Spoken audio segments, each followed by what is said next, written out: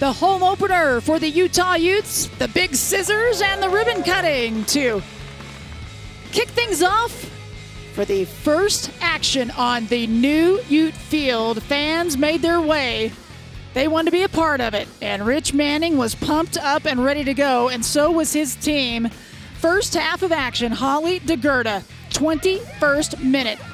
Daugirda got a second chance to serve it up, and she gets the assist as Daugirda puts the Utes up 1-0 over the Aggies. First goal of the year for the Utes as well. And then Haylee Cacciacarne lofts it up. Deflection by Christensen, and she flicks it in. I'm giving the assist to Christensen. They didn't give it to her, but I am. Utes up 2-0 in the first half. And then in the 83rd minute, out running, Schinko gets the ball up ahead by James. The keeper, Walton, can't stop her. Little lefty flick, and that puts the Utes up 3-0. So the first match of the season on the new field, and it's a winner for Rich Manning and the Utah Utes.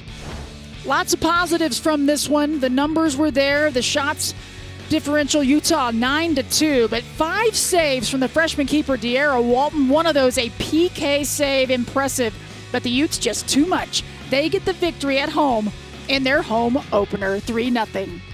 That's going to do it for us from Salt Lake City. We appreciate you being with us here for the home opener for the Utah Utes.